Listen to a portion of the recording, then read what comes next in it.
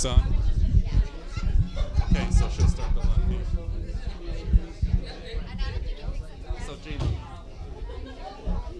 this is really a live stream event from Delray Beach City Commission Chamber at City Hall. And we'll talk a little bit about the basis for it. And then both will introduce elected officials, introduce Department of Director. This is Delray Beach as a full service operation commission manager form of This is government. just the first in a series of things that we're planning to help educate our residents on how municipalities work. Right, of course. So let me ask you this. This is, in addition to the live stream piece, you have a specific format in mind to Yes. connect with everybody. Yeah. And what would that be called exactly? It's going to be a series of different social media initiatives that we're going to be putting out over the next few months to just continue our residents' education on how cities work and what Delray Beach does as a full-service municipality. And that's exactly right. So I got something covered.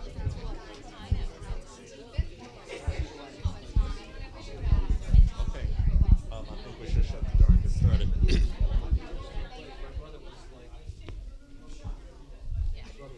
Gina, should we keep the door open? For a couple minutes and then I'll close it, just in case somebody walks in. I don't want you to make a noise. Okay, very well. Kateria will let you know. Okay. I'm going to go in the middle.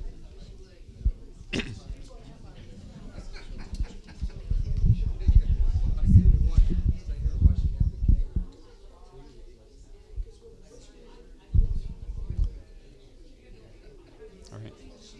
Need to ask everybody to settle down and all that, so.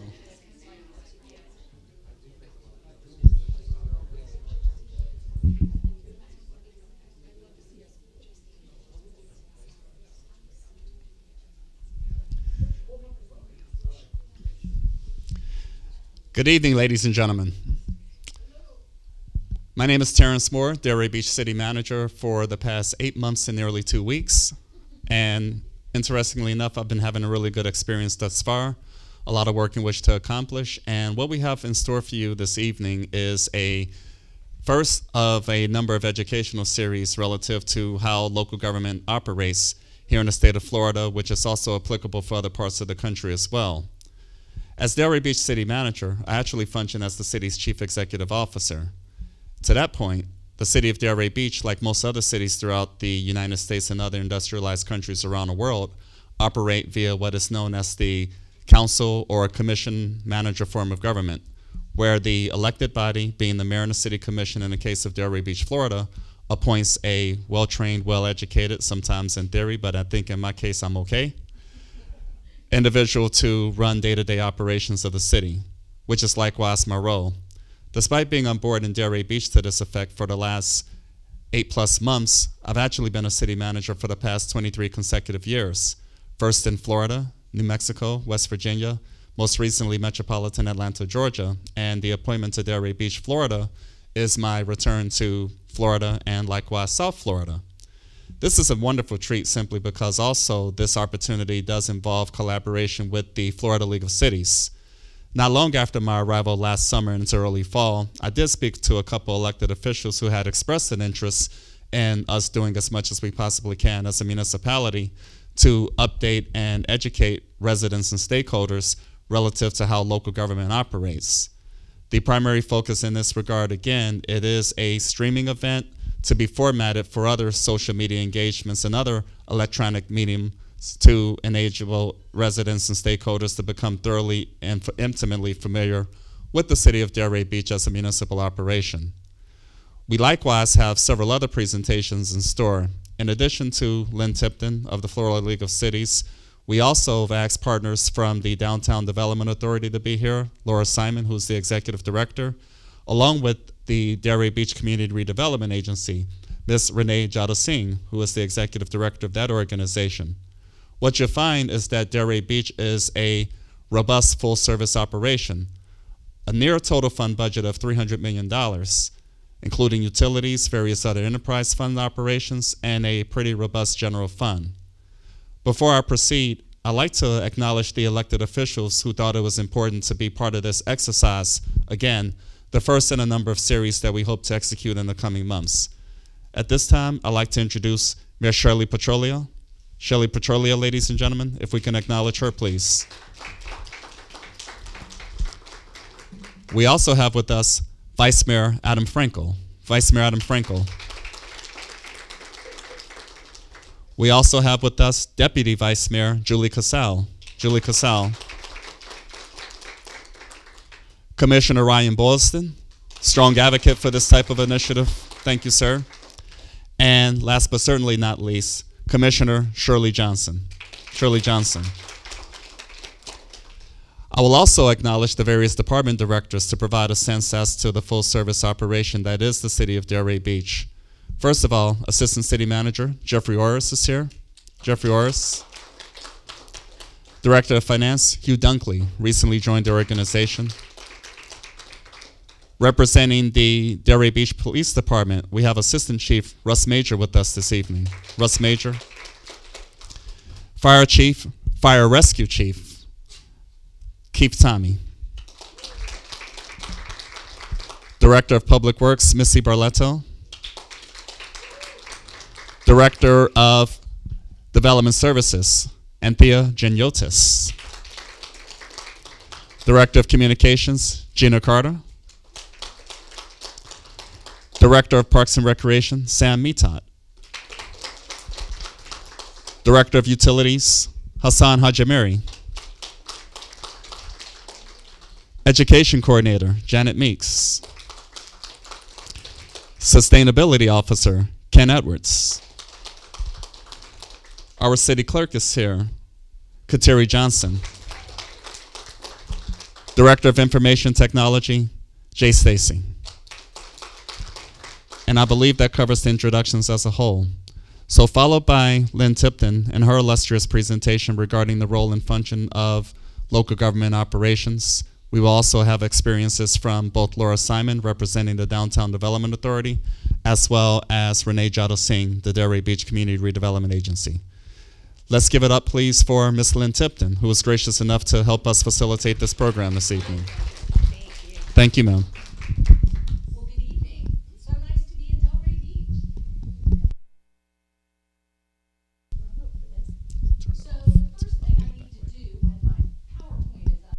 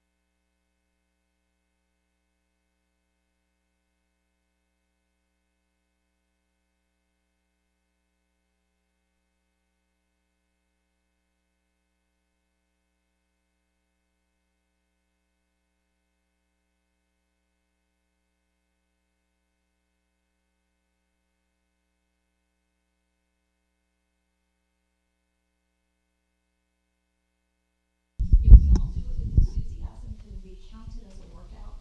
Because, yeah, I spent a lot of today in a car, and I need to do a little moving around. All right, so. Before you get started, can we switch mics? Is that one not working as well? Okay, all right. Is this a better sound? Oh, good, I should have asked that, but thank you so much. So who is the Florida League of Cities? We get asked if we're a state agency. What branch are you? You're over all the cities, you tell them what to do? No.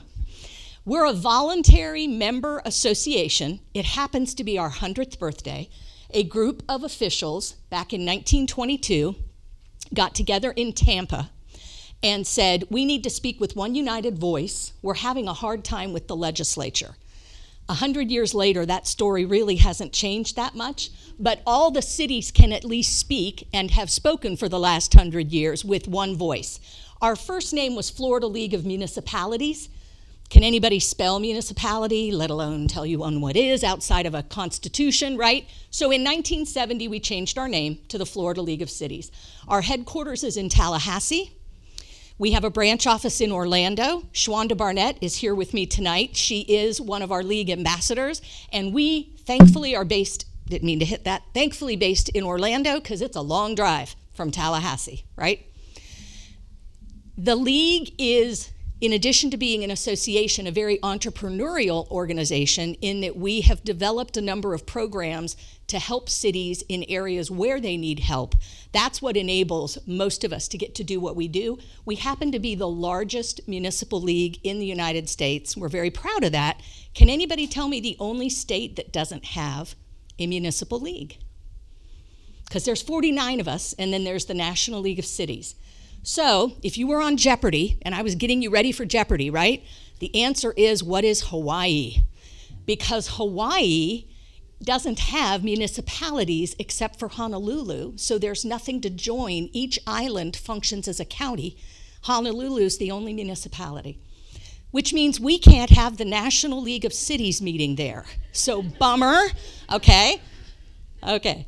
We are a member of the National League of Cities, and we're actually 2 years older than they are. Many of the state leagues are older than the national group. But similarly, we needed a united voice on the national level as well. So of course you create a National League of Cities. All right, so some of the things we're gonna do tonight is a little bit of a civics refresh. So again, get your arm ready to raise. Who had a high school civics class? Branches of government, all those things, okay? Almost everybody raised their hand. Who in the group, though, civics class, that it included what is a county and what is a city? Let me see those hands. Only a few. That's one of the reasons I'm here tonight. Your average Florida voter, my average Florida voter, scares me a little when I think that they're not doing their homework and they don't have a good, strong grounding in civics. So that's one of the reasons for tonight as well. And then we're going to talk a little bit about the state of cities in Florida collectively with some information that we've gathered. And then again, I hope you'll ask me some questions at the end. I covered the little bit about the league. You've already seen that. So our Constitution provides that every inch of Florida will be in a sub-state. We happen to use the word county. There are states that use parish, right? Louisiana. And a couple of states that use the word borough, and not the donkey kind, right? The Manhattan kind. But all of them function as a sub-state. And Florida's Constitution is very clear, so we have 67 counties. They must do what the state tells them to do locally. Much like your bank has branch offices, my bank has branch offices, Florida as a state has 67 branch offices. It's a good way to think of that part of the process. I'm going to talk later about home rule, which impacts the counties though. So in addition to being an arm of the state, they also have local decision-making authority. But they did not always have that. So we'll talk a little bit about that. We also, in the Florida Constitution, provide for school districts. Florida's had a really interesting history. And just up the street, I know you've got one of your historic schools preserved. Did you know that at one time, Florida schools were run by the sheriffs? Lasted 1 year. The sheriffs went screaming to the legislature and said, take it back. We'll do whatever you want, but take back the schools, okay? The schools in Florida have been run through churches. They've been run through different volunteers, but the process we have in place now provides one per county, so 67. However, on the side of the bus, when it says Palm Beach, there are a lot of people who pick up the phone and call the county and not the school district because they don't realize it's a district government. So this is part of that confusing layers in the discussion. The legislature, apart from the Constitution, has also created a number of special districts, and we had a Senate president who gave them a really great name. Dempsey Barron from the Panhandle, from Panama City, said these are the shadow governments because they're all around you all the time and you don't know they're there. 1,600 plus special districts, but all of us live in at least one. which is a water management district. There's nowhere you can go in Florida that you're not in a water management district. And in your meeting earlier today, I heard mention of the one that we're in, which is the South Florida Water Management District. There are 5 of them. They cover every inch of the state. But in addition, there are hospital districts, inland navigation districts. There are mosquito control districts. Can you really control mosquitoes? I know, we all work at it, right? If you can name the purpose, there's probably a district for it. And as a result, that's why we have 1,600 of them. In addition, the Constitution provides for the only optional level, which is the municipal level.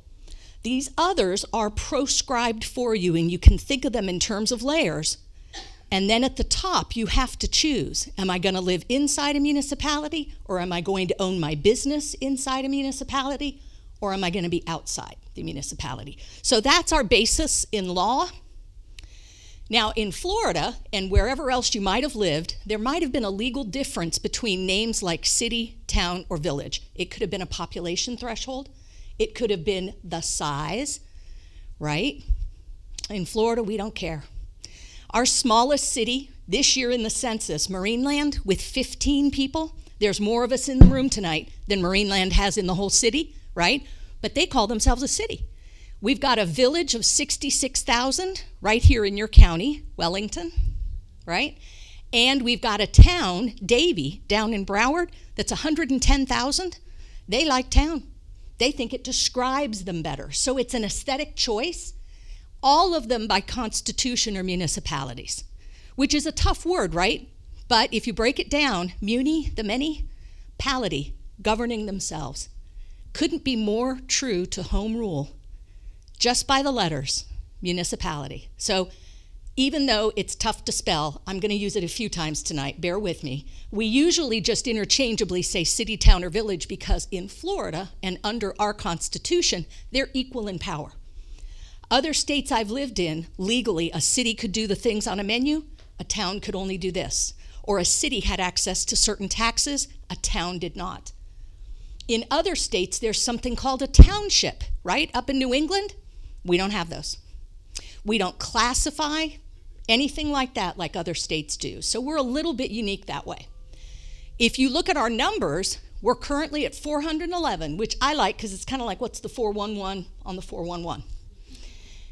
Our range, you see, what's the guess on that 970,000? You think somebody's going to guess Miami, but it isn't. It's Jacksonville. And if you're ever on Jeopardy, the city with the largest square miles in the lower 48 states is also Jacksonville. Even if they hadn't taken over the whole county, they would still be 741 square miles, which is a really big city, right?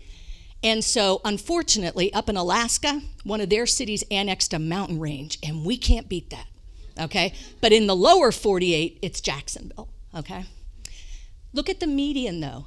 2/3 of our cities have a population of 10,000 or less. Florida's not known for being a state with really large cities. You get outside the top 10 in population, and it drops considerably. So just keep in mind, right at 60% of our cities are 10,000 in population or less. And with that median, think about all the littler cities. When I mentioned Marineland, why are they even a city? Because they wanted to be, right? They had services they wanted to provide unique to themselves, and they chose to incorporate. You know? And I know that Marineland, by the way, is going to grow. They've just approved their first condo building. So this population, the next time we give this talk, it'll be bigger. All right. The other interesting things for Florida, we are more suburban in character than urban. The rural parts of Florida usually are not inside a city limit, particularly if you think about farming, agriculture, and silviculture, our tree crops. They really don't need to be inside a municipality's boundaries, so they're not, most common in Florida. And our biggest boom in forming cities was right after World War II. Remember, everybody returning from having served around the world, they'd done their training in Florida, and I think they fell in love with Florida, and they made the decision to come back. All the incorporations were because people needed services. And one of the things to think about with the municipal level of government is that we are service delivery machines. 24/7, 365, That's what municipal governments do.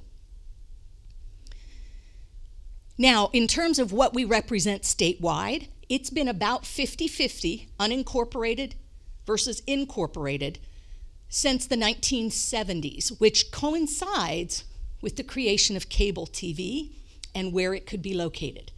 And when Florida made the decision that cable could be in the unincorporated area, it shifted from 70% municipal population and 30% unincorporated to about 50-50, and we've been there ever since. So it's quality of life and level of service that drives most people to choose to live inside a city, right? And it can be confusing too, because I'm sure people have a mailing address that says something, but that isn't really where they live. I spent 25 years working for the league in Tallahassee and lived inside the city. Every election, someone would be at a polling place saying, well, this is my address, don't I get to vote in the city election? They may have had a Tallahassee name and a zip code, but they weren't inside the city limits. And there's only one city in their county, by the way, so it's a really clear distinction. Whereas here in Palm Beach, you guys know you have the most municipalities in any county in Florida, 39. And that's more than Broward, and that's more than Miami-Dade. So people here are majority in an incorporated setting, the majority of the population. You could look across the state over at Charlotte County, for example, where 90% are unincorporated. And there's only one municipality, Punta Gorda. So, interesting contrast. We've talked a little bit about the rural as well. Does anybody think this last census was accurate? Because I know a number of cities are going to be appealing the count because they think it was under. Florida's a tough state to count, just so you know. But I think we're going to see some massaging on some of these census numbers. So the data that you see, our numbers are pretty good, but I think there's going to be some tweaks in the next year. So with Florida, if you know something about, obviously, Delray Beach, because you do, you have a charter. Well, what's a charter? What's that mean? The charter is the municipal constitution. It comes from the Latin for contract and specifically has been used really for the last 2,000 years to mean a social contract. And in describing it, it's we the people want to self-govern, and here's the way we're going to do it. It's the broad framework. We don't put a lot of detail into it. The details are going to live in your policies and in the city's ordinances, which are its laws. The forms of government were alluded to earlier when Terrence was giving his talk, and we'll take a minute and just discuss those. On the legislative body, though, first, our smallest city council is only 3. In a really little city, it's hard to do 5, okay?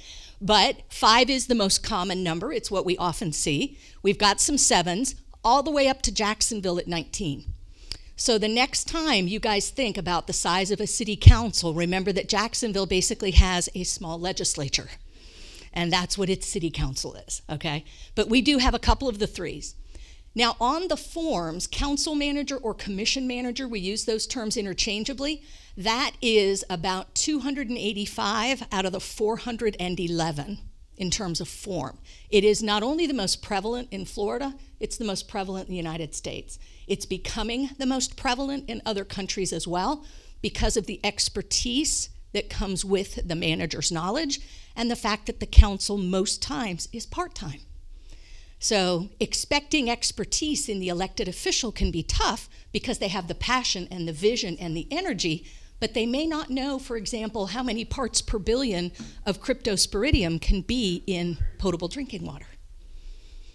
And that's what you handle or you expect the manager to know in hiring the people who are going to do your water service, for example. So when we talk about the other forms, here in Palm Beach, council manager is again the most prevalent. You hear these terms, weak mayor, strong mayor. The council name always comes first, council or commission. The issue with the mayor, that strong and that weak, have nothing to do with their personality, okay? It's what does the charter say? Is this a mayor who's gonna hire staff and prepare the budget and control the agenda and perhaps have a veto over the legislation of the council? Those are considered strong characteristics. In the weak mayor form, the mayor and the members of the council collectively make the decisions, and the mayor simply has the gavel at a meeting and gets to kiss babies and cut ribbons ceremonially, okay? Which is wonderful, but it means the council collectively is making all the decisions without the position of a professional manager. As a result, that council gets really well versed in the day-to-day operations of the municipality.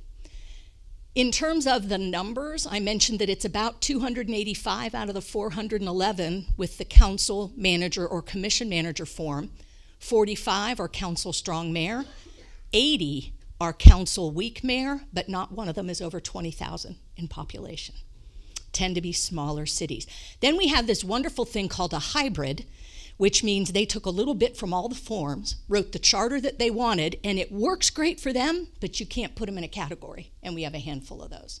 So Florida's a wonderful state that way. You may have lived in a state where charters were only given to cities of a certain size, or that you had to appeal to your legislature for a charter, and we don't do that in Florida either. The charter is the people's document, written and adopted by them as part of the act of incorporation. So back when Delray Beach became a city, the charter was part of it from day one, and the charter continues to be part of it for all time. And I think that's a wonderful thing because that document is what you start with and it's where you stand. It's often where you end in your conversations because it dictates what's going to be. The ordinances help you in terms of the law stay more current with the time. You can amend them as time goes by. And then the internal policies that the council also adopts, that's what guides staff in their day-to-day work. So all of these together are important, but without a firm foundation, you're not standing very well, and that's why the charter matters so much. There also are, okay, I mentioned that part, right. We have charter officers within. Every city has a clerk or a clerk type of position. Sometimes the title will vary. We've got treasurer clerks in Florida. We've got some other titles with that. It's more than records under a clerk's responsibility, and their job descriptions vary across the state. Every city's charter also usually mentions the attorney, and that's a very important position. Whether that person is an employee of the city or is kept through contract, it's a very important role.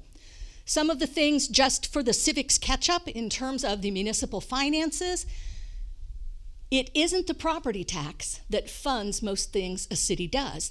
When we average cities, which is tough, but in the average, and you look at the pie chart, half of the pie is charges for service, or what we call user fees. It's garbage pickup. It's me taking tennis lessons, really bad tennis player, by the way, really bad. Tennis lessons from City Parks and Rec. It is the things that you can measure and buy. Those user fee charges for service, half of a budget, for a reason. Remember, we're all in a county, we're all in a school district, we're all in at least one special district. By the time you look at tax burdens and come up, the municipal level is where the fee lives because it's service driven. And you're there for that service delivery. Now, I'm not saying the taxes aren't important because they are. And ad valorem, or the property tax, is the one that is usually the larger segment for cities that choose to levy it. We have a handful of cities in Florida that do not levy the property tax.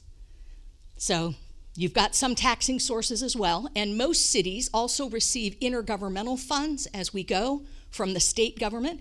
And right now, for example, with ARPA, the American Recovery Plan Act, there are municipal governments in Florida receiving federal dollars to use for projects as part of the Recovery Act. So intergovernmental money can be a very important part of a city budget as well. Just a quick look at the finances. Our most common services, we do a survey every year at the League called City Stats, and we love to be able to collect the information because the legislature, when we go to be that one united voice, right, they'll say, well, how many cities do that?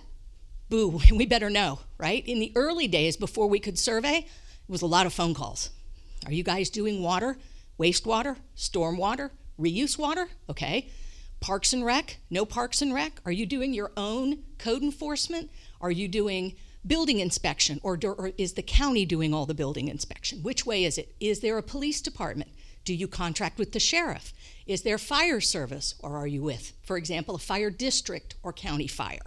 Whatever the case may be, we gather the statistics and you see some of the responses. The comprehensive plan is the thing that every city has in common, because by law, all Florida municipalities have to have a comprehensive plan. So as a result, we all have one thing in common, and from there the lists can vary. Many cities do what we call full service, the full menu of things, and we have cities that comprehensive planning and land use is the reason they incorporated, because they wanted to not be what was next door, and they didn't want to get swallowed by what was on the other side of them either through annexation, so they incorporated, and the rest of the services are through contract. So it really varies across Florida, as you can imagine.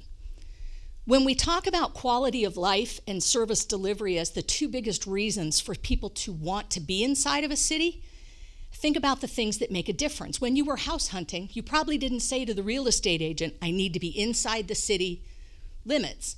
What draws you is what you visually see: curb and gutter, sidewalk, the patrol of a police car, knowing the location of a fire station, seeing abundant parks and recreation opportunity, cleanliness, well lit. Whatever the things were that checked off your list, you might have also been looking for school district, right? Access to shopping. The planning of an area, how well planned was it? If those are the factors that draw someone to a city, then service delivery is what usually keeps them there. And when we think about the invisible services on that list, the 24/7 of I turn a tap, I flush a toilet, I put garbage at the curb, and it just goes somewhere, and it just happens. Well, it isn't magic. And most of us know, if we've ever sat through a city council meeting, we know the level of detail and work it takes to have these things delivered 24/7, 365 days a year.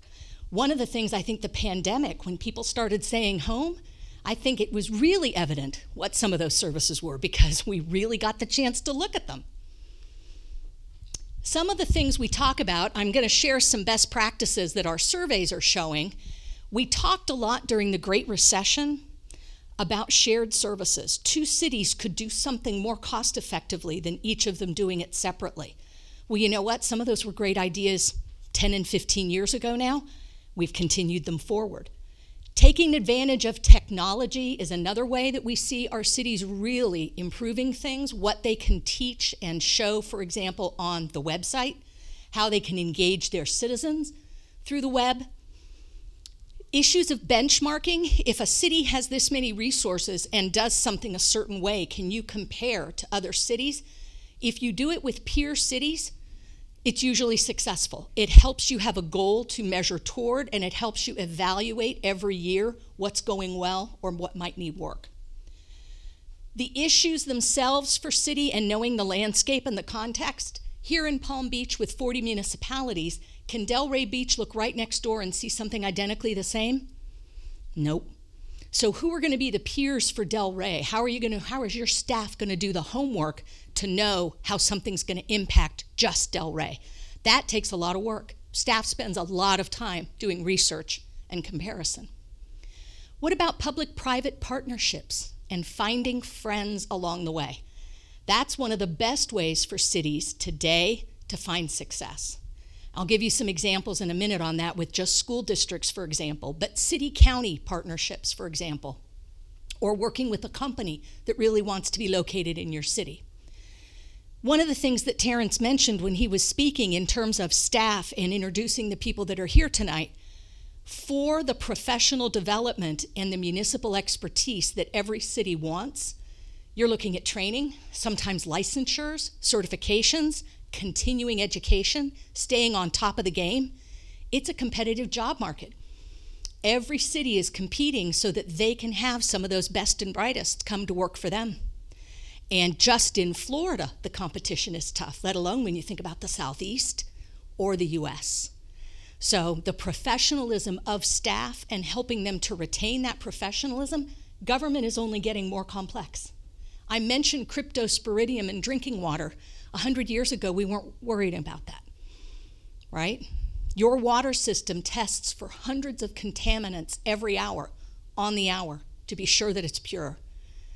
And I travel with bottled water to drink, and it hasn't been tested at all. I'm really a city tap water girl.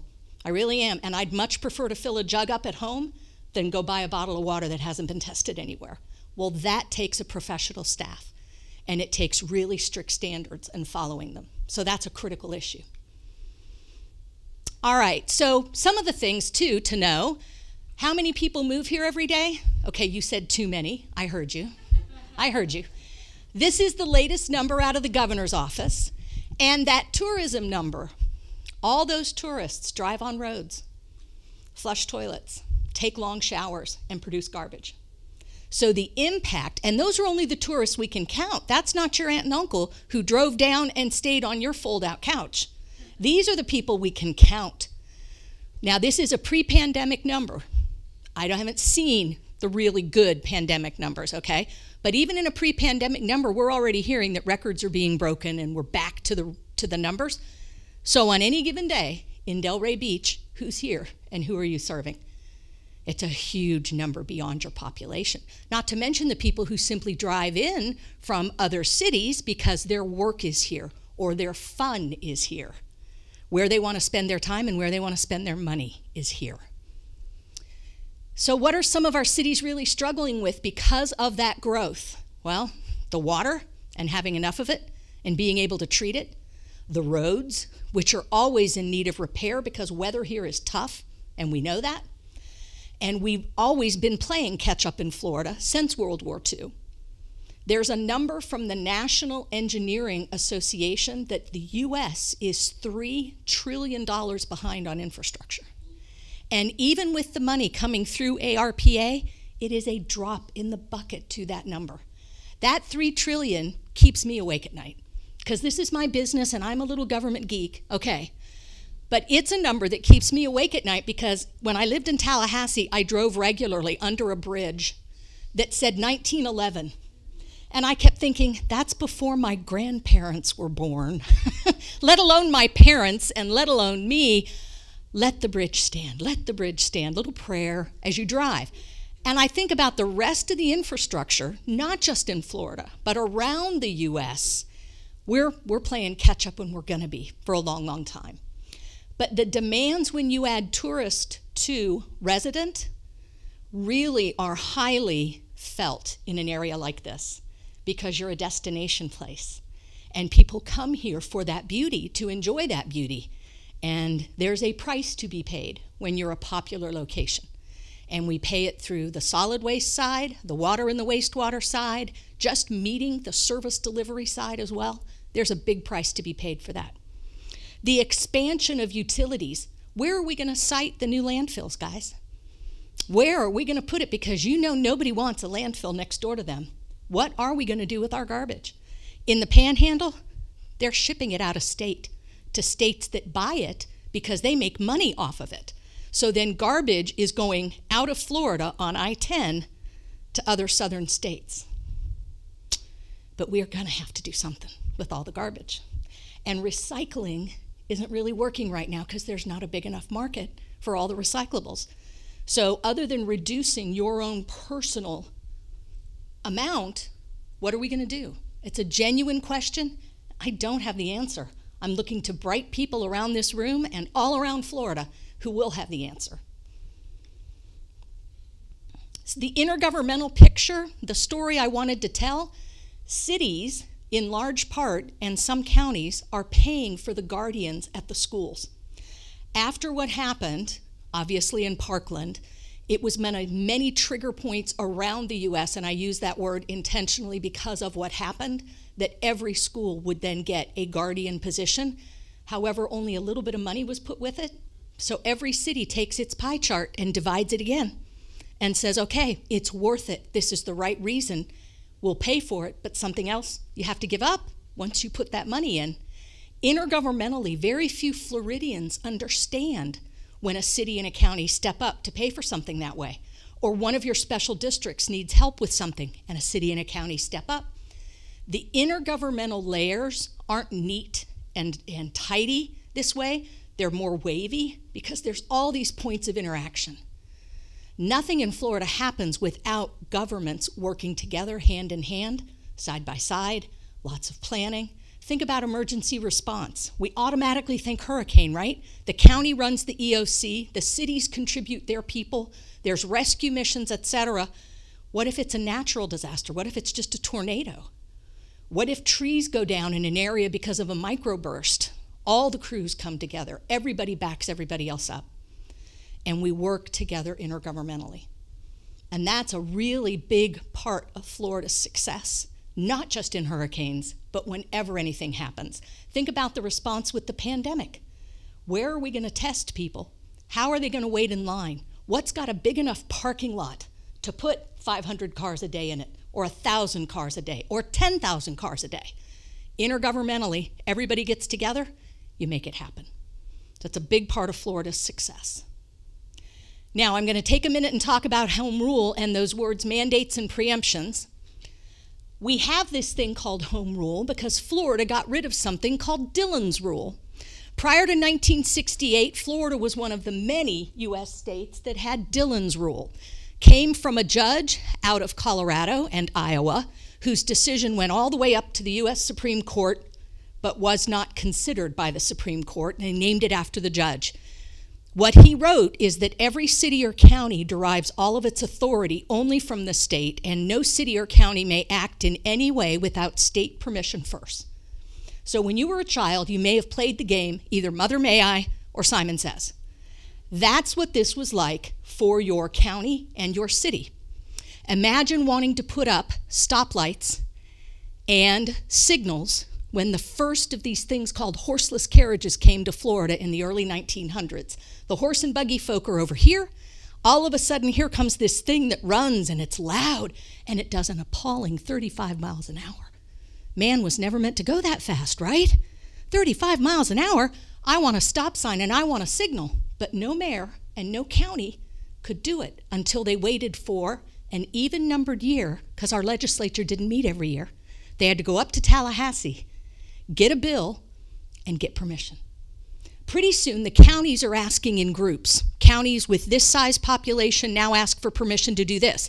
Did you say Mother May I? Okay, take a step, right? Simon Says, we want a police department. Okay, so you wait 3 to 5 years, you get a bill filed, and you get permission. And you may think I'm kidding, but South Carolina is still a Dillon's Rule state. And I encourage you to call one of their city official and ask what it's like, because I talk to their League of Cities all the time to get stories. One of the ones they're waiting on, it's 5 years. They've been waiting 5 years for collective permission for municipal services, 5 years. Is that efficient? Is that effective? So in 1968, Floridians put this into the Constitution. Let me go back. Put into the Constitution the reverse of Dillon's Rule, which said any city or county can enact a law of its own so long as that law does not conflict with state or federal law. Boom, home rule. There's only a handful of true home rule states in the US, and we're one of them. And when I say preemption or mandate, that's when the state narrows home rule. And they pass a law that says every county must, every city must. And in doing that, they erode the corners of home rule. And we're not back to Dillon's Rule, but there are days that it can feel like it, right? And you can name any kind of issue. I can tell you a good one is the issue of how can you trim trees or cut down trees on your own property and getting permission for that. We're working really hard to get that permission back because a couple of years ago, the legislature took the authority, said no city or county can decide it, we'll decide it at the state level. Well, it wasn't going to really happen and it wasn't going to be enforced. So we're working to get that authority back to the local level. Now, with a mandate, which is my next slide, the preemption issue, let me do that one first. The preemption is you no longer have that authority. It's gone. The mandate is regardless of authority, you must do this. Now, mandates usually come with a good idea. We counted every person who got COVID in Florida if we could. That was a mandate from the state. It went to the county public health office, right? And you saw the data, you saw the numbers, right? And it all went up to the Centers for Disease Control. Good idea. But somebody had to do it, and who was going to pay for it? Some federal money did eventually come down to help the states so that they could, contain the cost, but that still means that it had to be done. We count the Zika cases for mosquito bites, right? It still happens. They're not completely gone. We count measles, we count mumps, we count all kinds of diseases. Those are things that came with a good idea. The mandate made sense, but somebody still has to pay for it. Now, those happen to be county examples, but they're very real to most people, and you can understand them. The preemption piece, once the authority's lost, it's really hard to get it back. You don't often find within one political span of time that decision going from A to B and back to A, right? So a group like ours, Florida League of Cities, Florida Association of Counties, we work very hard on preemptions and on mandates because being a home rule state's a very precious thing. And as I had on the slide before, I can actually get home rule down to 4 words. Local decisions, locally made. So if you're in an elevator with somebody and you wanted to describe home rule to them, you don't have to read them the Constitution. You can say local decisions, locally made. And as you meet the candidates running for your House and Senate seats this year, it's an election year, ask them what they think about home rule. Ask them if they believe in it as a constitutional concept, and will they stand by it rather than set it aside. It's a critical issue because for Delray Beach to be Delray Beach, you've got to have home rule so that you can continue to be a unique and wonderful community. Otherwise, it's one size fits all, and you might as well cut us out of a brownie pan. We're all going to be exactly the same size and exactly the same shape and look exactly the same way, because that's what one size fits all does, right? So just a little bit there on preemptions and mandates. No discussion is complete without that. I've already talked through so many of these municipal issues in terms of the things that we struggle with every day, but I will point out that citizen engagement piece. How do you find out what the public wants? Some people do surveys. Some people hold town hall meetings. Sometimes the city council goes to every single homeowners association meeting and asks and asks and asks, right? In this day and age, even with a digital feed in, are we hearing what the people want? That's a constant, steady demand. And if they don't know what the city does, do they know what to ask? Is the other piece to it. So the rest of these challenges you understand very well. And now, questions and discussion. I hope, Terrence, I used the time appropriately. You did. All right. So what do you want to ask? Please, questions. Should we pass the mic? Would that be easier? Yes, so it's recorded? Okay, there we go. Commissioner Ryan Bowles. What are the most common misconceptions or frequently asked questions that you get from residents or that you hear? Oh, even better. I've got 2. I don't want them to reverberate, so I'll walk over here. That's a great question, Commissioner. Thank you. One of them is, by my mailing address, this is where I live, why am I not then involved in this city, able to vote, able to be on a board or a committee? Another is from business owners. If I own a business in a city, I ought to be able to vote. That's not the city's decision, that's Florida election law. So it's a different issue in terms of who made that law, but we spend a lot of time doing that educational level. I think the other big misconception is that cities have unlimited money. Every city's rich. And when you show cities a budget and you show them what $1 of property tax gets divided into, that's one of the most amazing light bulb moments that I ever see, is just taking somebody through that process or comparing their city property tax to their annual cable bill. That blows the socks off most people, because what they're spending for cable is vastly larger than what their city, now I'm not talking about city plus county plus school district taxes, just their city taxes. And usually the answer back is, I had no idea. So I'd say those are probably my top 3. Other questions? Stump me with something hard, come on. Everybody, Shirley Johnson. How can we engage the citizenry, county, municipality, town, to understanding, and unfortunately, I would love to have seen this room just packed with our residents. They don't know that they're about to or have been experiencing home rule dissolution, I guess is the right way. Or home rule challenges? Home rule challenges, mandates, preemptions, daily, monthly, yearly. Our legislature is clawing back work that the citizenry voted to have home rule since 1968, that in another 5-10 years, I predict we're going to be right back where we started. Well, I love that question because one of my questions for you in return is, do you hold a Citizens Academy in Delray Beach where citizens can come? That is one of the most successful things that cities do on an educational piece. The other, on your website, have the question posed, what's home rule? Why can Delray Beach adopt its own laws? And then answer it, right? And after the legislative session, so that it's on your record, talk through what was a mandate this year, what was a preemption, how people voted, and what passed, because we're all in the educational game together. When you think about all the places people can go to get their information today, that's what we're really up against, is getting the right story out, told the right way. I think the other, in addition to citizens academies, do you have a youth council so that your high school kids get a flavor for this? Do you and the other members of the council and department directors, most cities set up a speakers bureau of some kind, go out during City Government Week every October, see how many groups you can hit and talk to. The other, if you've got Kiwanis and Rotary and Elks and Lions and all the other groups, ask to be on their agenda every year without fail, both to tell them your budget story and what $1 of city money provides, as well as reminding them of all the city services. Those are some of the best. We used to do things, I believe, at the homeowners association level. Right, at an HOA meeting, right. And I think the HOAs are a good outreach. Most of them have a website. If you get to post to it and be in people's newsletters or something where they'll get their eyes on it.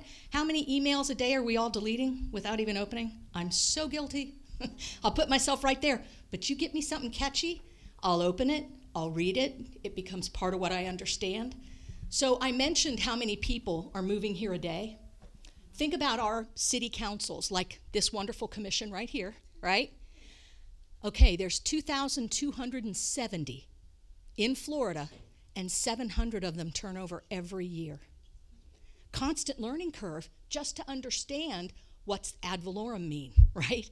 And what's municipal and what's home rule. So the learning curve is constant in the city level and it's constant statewide.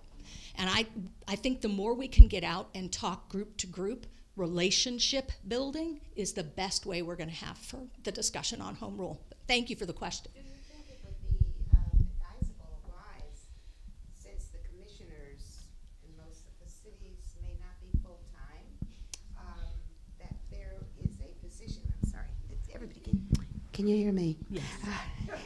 Thank you.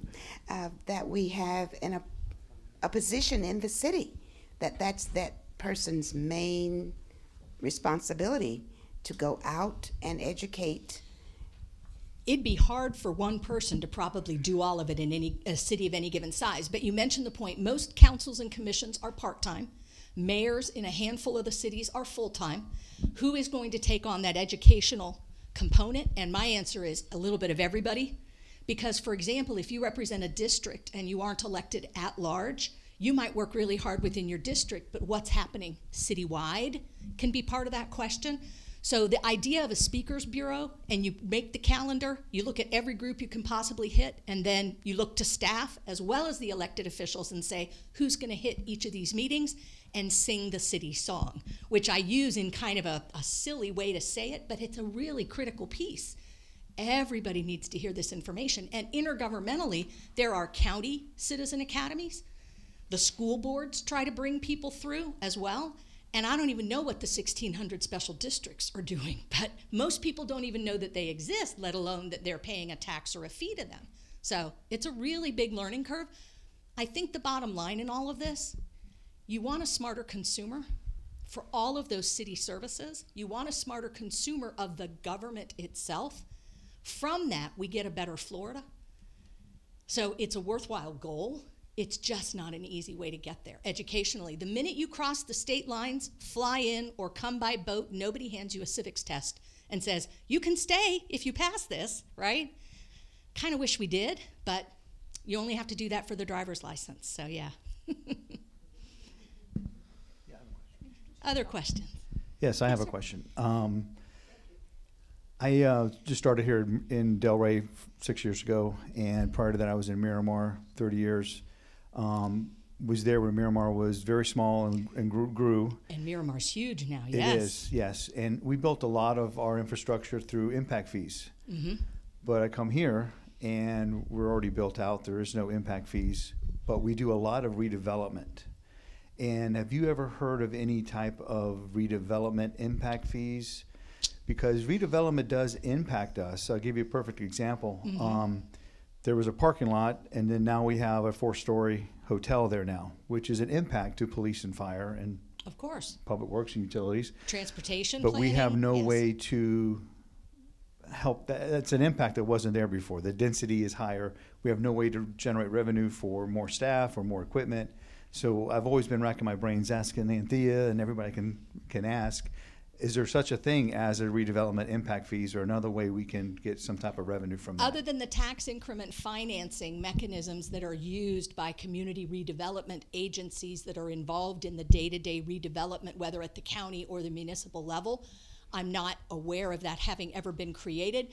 Because you are in a charter county, something like that might not only need county approval, but it might have to be adopted by the legislature. And you've got experts here from the redevelopment side that can probably better answer that question than I can. I know the issue of trying to capture the impact is critical, and it should be for more than just areas being newly developed, but I don't think Florida's there yet in terms of something that's been statutorily authorized.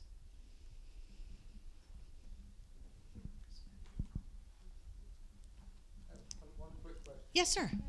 I believe you have a website, don't you, that talks about some of the projects you're working on to influence legislation. To work with legislators, yes. We're FloridaLeagueofCities.com.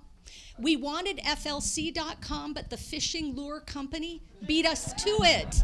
So you have to, if you type in FLCities.com, it'll take you there. Just remember the FL and the cities. But thank you. And we provide bill summaries. And that's where you were on? Right, exactly. And you can see the legislative information not only from this session, but past sessions as well. So thank you for that opportunity to plug our website. So, all right, well, thank you very much for including the league tonight. My pleasure. Thank you. You want to hand that back? I don't want it to reverb. All right. Thank you very much. Lynn Tipton. Oops. It rolled. Thank you. Thank you very much, Lynn Tipton. Once again, a round of applause for Florida League of Cities, Lynn Tipton, for the education. We have 2 other formal presentations this evening. However, before we proceed in that regard, I wish to offer publicly that I'm extremely grateful to all 5 elected officials for their support and direction in encouraging educational outreach via streaming and other avenues in which we can do so. Given that, I'd like to give the elected officials an opportunity to briefly offer their insights as we finalize the program if there's an interest to do so. Please feel free, ladies and gentlemen.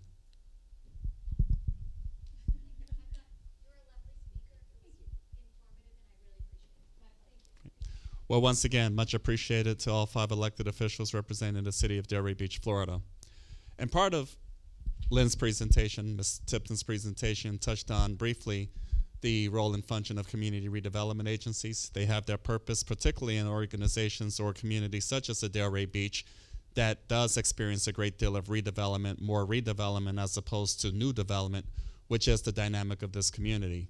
Delray Beach is somewhere in the neighborhood of about 90% plus build out. Therefore, a principal focus relative to redevelopment is the order of the day. Likewise, we've made it part of the presentation to offer an update in terms of the role and function of the Delray Beach Community Redevelopment Agency. And thus, Renee Jadhav Singh is blessed to have us with the presentation in that regard because that does address a number of issues and concerns. Ladies and gentlemen, Renee Jadhav Singh, Executive Director, Delray Beach Community Redevelopment Agency.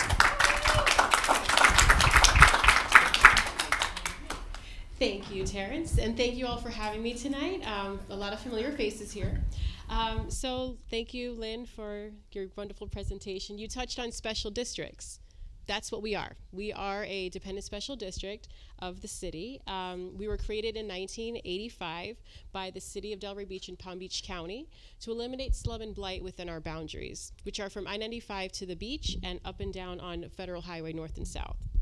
So CRAs that are in existence for a limited period of time, between 40 to 60 years, depending on when you were created. So since we were created in 1985, our sunset date is 2039. So we have 17 years left. And to some of our board members, that's something you're going to hear me talk about a lot lately, because we are in our final third, essentially, of our existence. So what are we doing with our next 17 years is kind of the outlook that I want us to try to focus on for our time remaining. And so CRAs are created pursuant to Chapter 163, Part 3 of the Florida statutes for certain conditions. So there has to be the presence of substandard or inadequate structures, shortage of affordable housing, or inadequate infrastructure, all for the purpose of increasing the tax base. So at one time, I saw slides that Delray was once Dullray back then, and that's why the CRA was created, to eliminate that Dullray. And I can assure you that it's not dull anymore. We are the happening place. Everybody wants to be here, but there are still areas that need to be redeveloped in our community, and that's what our next 17 years is going to be. I'm going to say it again, 17 years. And as Lynn mentioned, we are a dependent special district. There are more than 1,600 in the state of Florida, and the Department of Economic Opportunity website gives you a full list of the areas, the boundaries, all the websites. It's a very robust website, but it's all listed there. Our CRA is governed by a board. Our board here is the mayor, the city commissioners, and also 2 independent members. So when you see our meetings taking place, you may see the city commissioners, but they're functioning in a very different capacity. They are not city commissioners. They are CRA board members. That's a very important fact to note, that they are wearing a very different hat. They are subject to sunshine. That's what governs us all. But when they sit as CRA commissioners, they are on the CRA, not city. Next question, how are we funded? That's something that came up about our funding in Lynn's presentation. So our funding is incremental revenue. It's not a tax. We are not a special taxing district. So people who live in our district do not pay an additional tax for the CRA.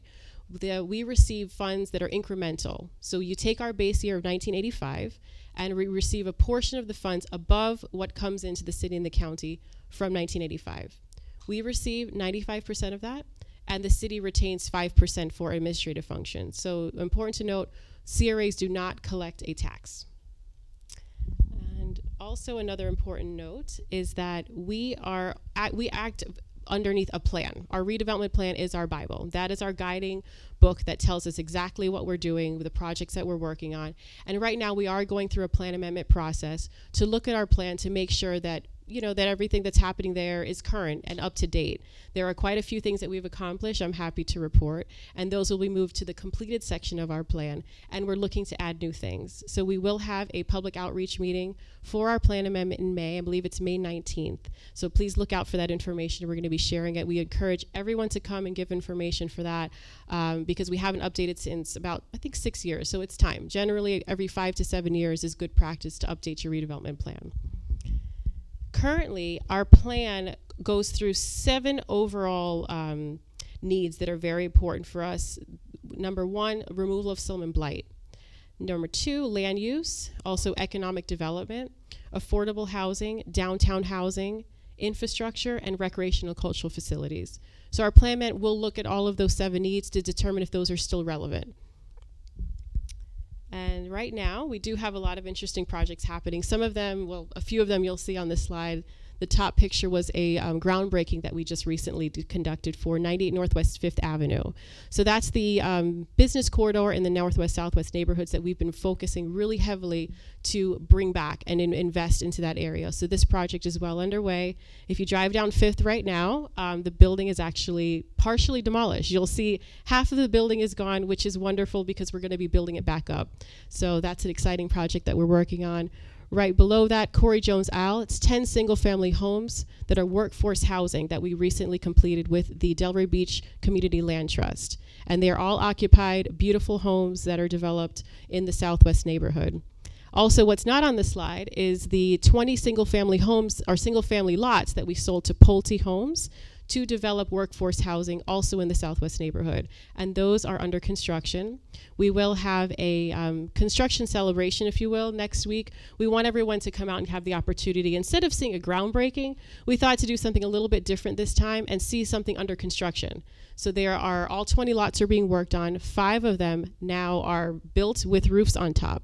So you'll be able to come next week on Friday to the site at 10 a.m. and see the construction in progress and come and just have a little fun and celebrate for the afternoon.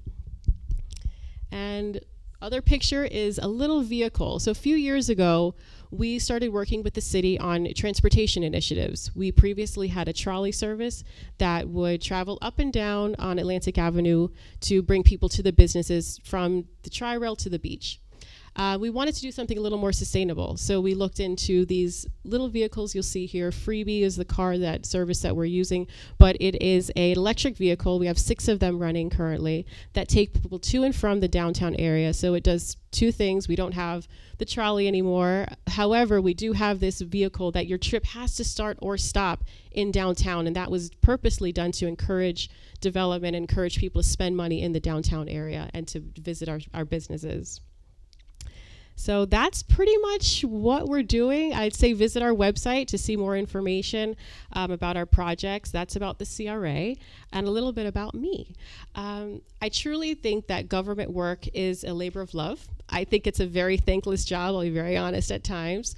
But you have the moments where, like you see with the Corey Jones Aisle, where we get to provide homes for a family that may have been struggling for many years to get their first home.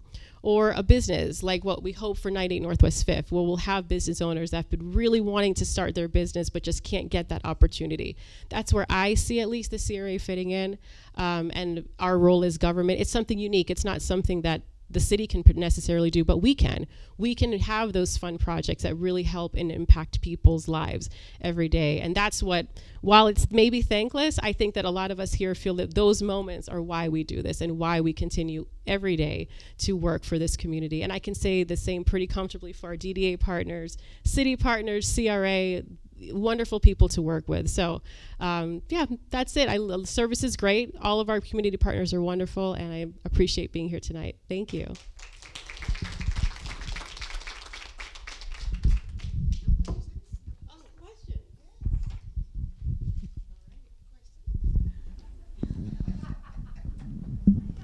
Questions? Yes. A lot of people consider downtown Swinton East. You might want to clarify, if you would, what's downtown? Yes, so it's the Atlantic Avenue, pretty much, and on North and South 5th Avenue, the Freebie will pick people up and drop people off in that downtown area as well, not just Swinton to the beach. It travels west also. So we see downtown.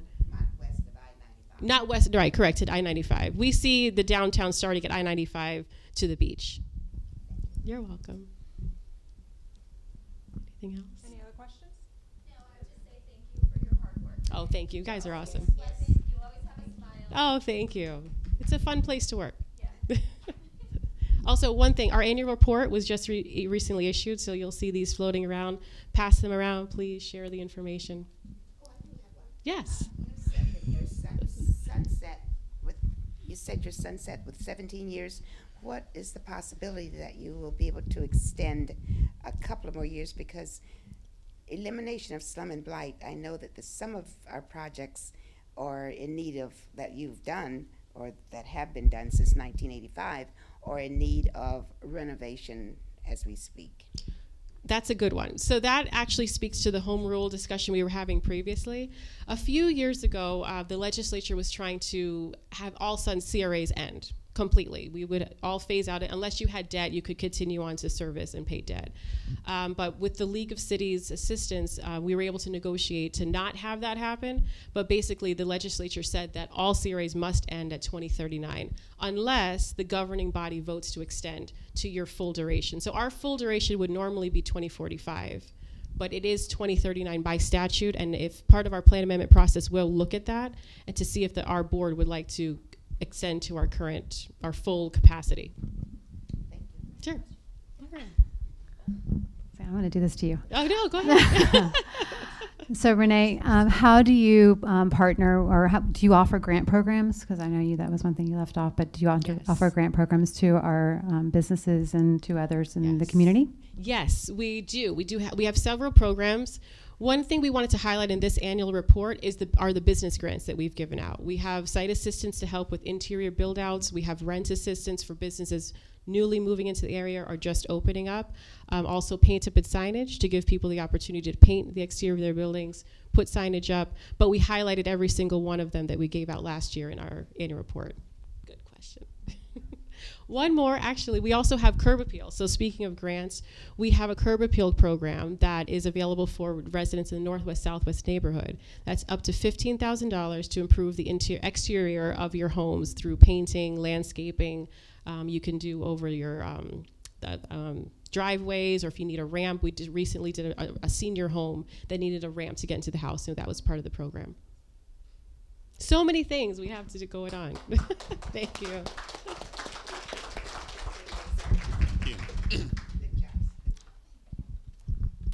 Thank you very much, Renee Jada Singh.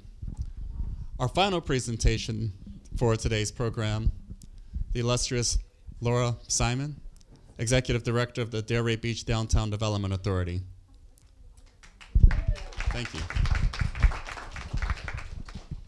Thank you.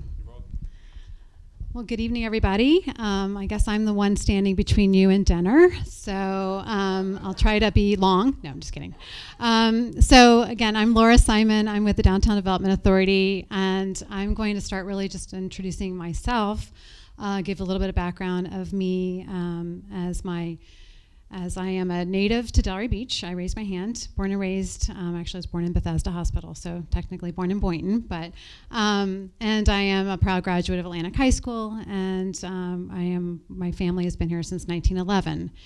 So as Lynn had mentioned earlier, and we were talking, I feel like the city has been washed over me with my family being involved so much in this time, and just being the service that they provided, and being the involvement of my father, my grandfather, my great-grandfather in this community. So it is in my blood, and I am proud to be now in the Downtown Development Authority as the executive director since 2010. And I came from private sector, graduated from Clemson University, came back to downtown and worked came in this organization from Office Depot Corporate. So it was living here, enjoying our town, and always wanted to be a part of it. And I was like, how can I do this? And my dad's like, well, you should work for the DDA. And I said, what is the DDA? And it's this behind-the-scenes organization that does a lot for our community that many don't know. So I really appreciate this opportunity, and thank you, Mayor and Commissioners and City Manager Moore, for bringing this opportunity together for us to explain it and explain what we do as an organization. So the DDA was established in 1971, 50 years ago. Last year we celebrated our 50th anniversary, and established before the CRA. We were a huge organization as part of coming together to create the CRA. But we started as an organization that was around that 1968 time, where you could, as a community, come together and lobby the cities and the state to create organizations to govern over communities and downtowns as part of that revitalization. And that's what they did. There was issues going on. The residents, property owners wanted to rally together to really have a voice, and to create an organization to have a voice. And that's what we are today, to have that voice of downtown, and to represent and to make sure that we are reinvesting the funds that come in from an ad valorem tax. We levy a tax. We are a special taxing district. And we do reinvest through programs, place making. We do marketing and programs and events. We are charged with business development, economic development, and working really closely with our city partners and CRA partners and our Chamber of Commerce to keep downtown's health and vitality top of mind.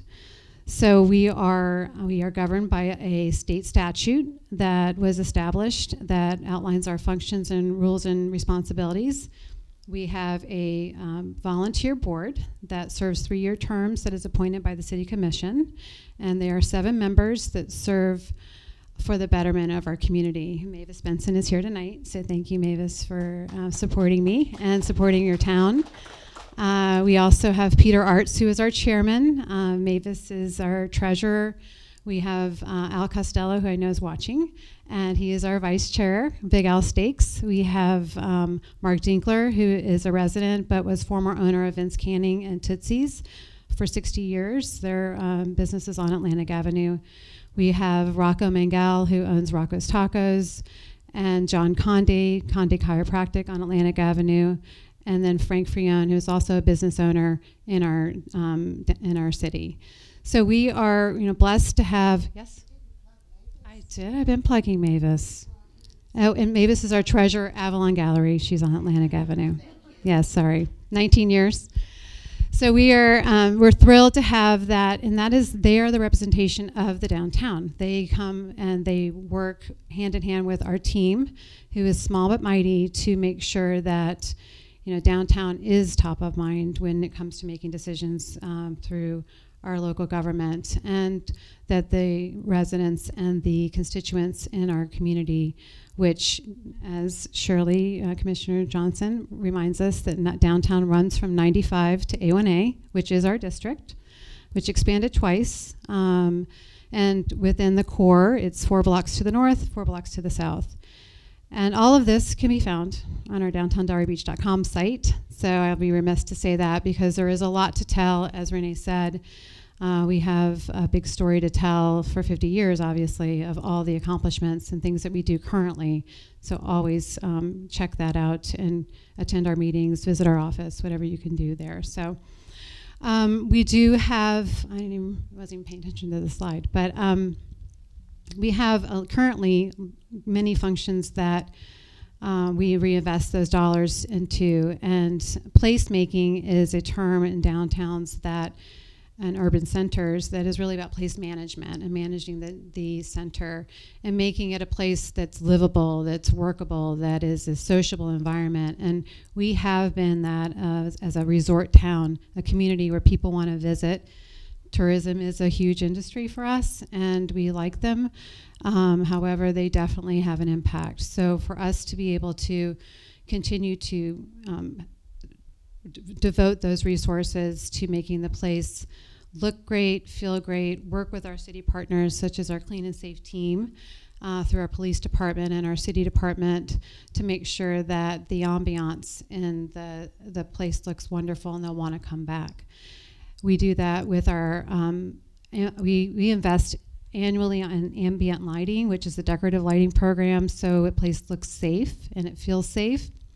We also invest in the Safety Ambassador program. So this is a program that started in 2018 with the leadership of Ryan Boylston when he was on our board, as a way for us to partner with our city police department, fire department, and community services to manage and be that extra eyes and ears for them to handle a lot of the nuisance issues and quality of life issues. So it's a 7-day-a-week program. It is run and operated out of our department, and as the Downtown Development Authority, they are the yellow shirts. They are, 7 days a week, as I said, from 7 a.m. to 11 p.m.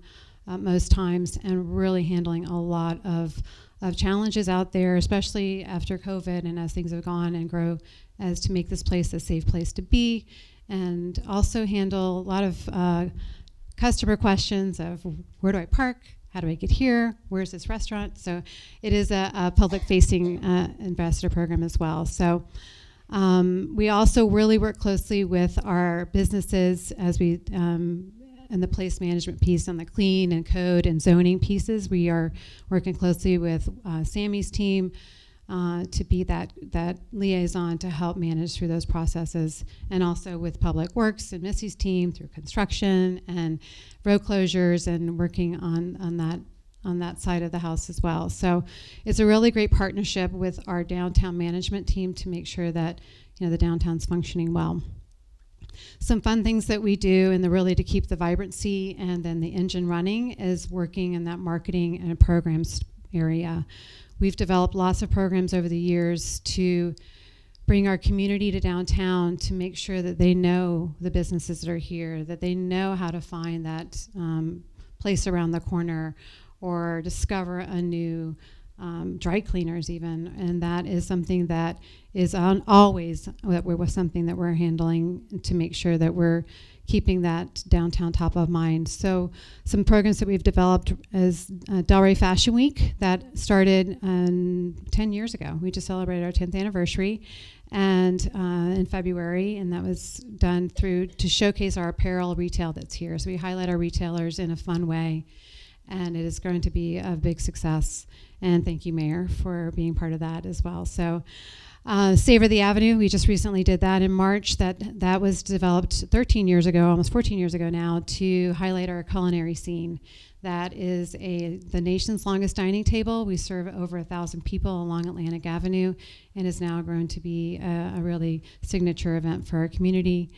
And we continue to do our other programs. We did recently bring back Art and Jazz on the Avenue, so we're excited to do that. That came out this year as an opportunity for us to introduce new residents, old residents that have missed the art and jazz, and introduce them to new parts of town, new businesses, and also bring our community back together again after a long time. So that is started in October. We have our next one is May 25th, 6 to 9 on Southeast 3rd Avenue.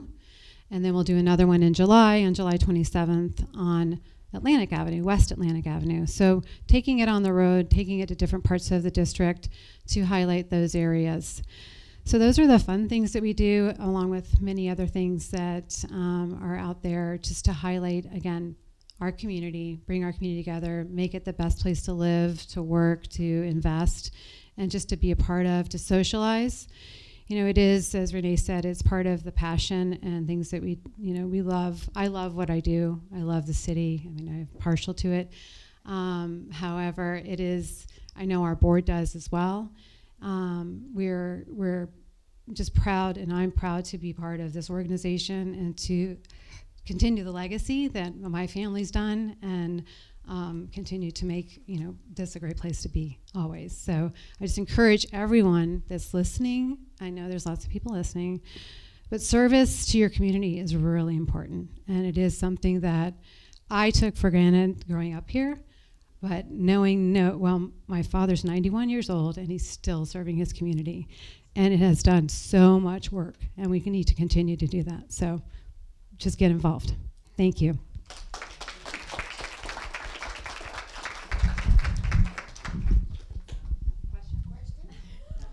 I was about to facilitate the question part as we conclude the program. Any questions for Executive Director Laura Simon?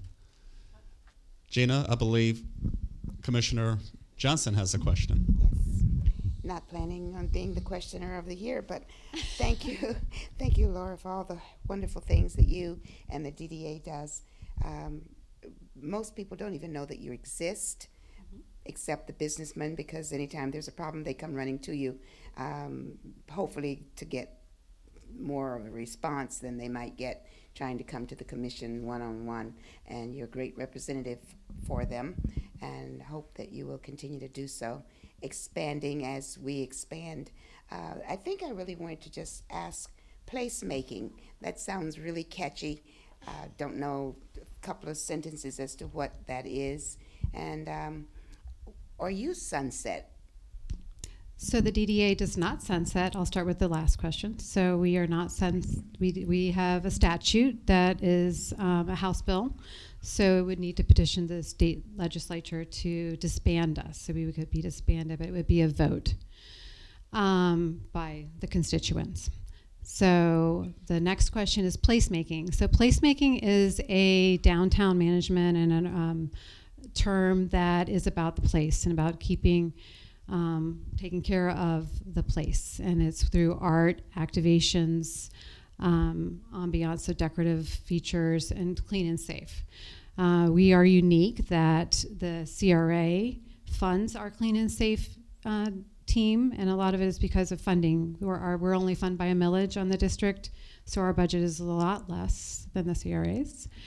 We are a $1.3 million budget this year. When I started in 2010, we were $400,000. So we're based on the value. So we've obviously in the past 12 years, we've grown a lot in value and a lot of the great work that we've all been doing. So prior, when I first started here, the CRA was funding a lot of our place-making items such as decorative lighting, but banners.